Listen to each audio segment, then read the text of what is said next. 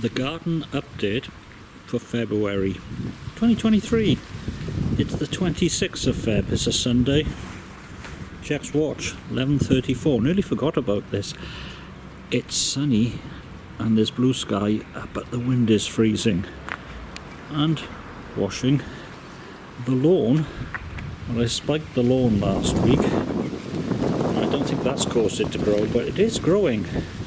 I've done the edges and they're growing back now. Strawberries, far too early, and I think I'm going to need to get some more as well, he says. Right, okay.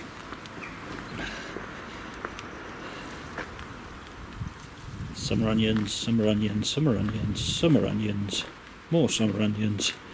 Potatoes will be going there. Summer onions, summer onions. Spring onions to the right. And Derek. Junior Derek. And something that needs digging, but not today. Right, okay. Hedges, well, ivy. And the daffodils, you can just see one off to the right that's starting to come, but they're late.